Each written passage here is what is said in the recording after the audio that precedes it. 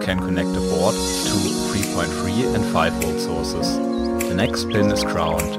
Then we have SCL and SDA. Both pins are part of the I2C serial bus, which requires only 2 wires for communicating. Typically the GY521 is used as a so-called I2C slave, where the Arduino Uno acts as an I2C master. SCL is the serial clock line and SDA is the serial data line. The following pins are not used in this tutorial, but I will explain them anyway, just in case you need them for your project.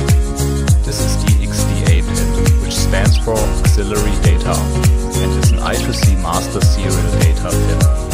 The XCL pin is the auxiliary clock, which is an I2C master serial clock.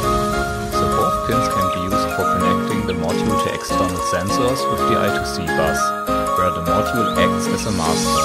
This allows the module to gather a set of data from other sensors without intervention from a main system processor, such as an Arduino Uno. X0, if this pin is low, the I2C address of the module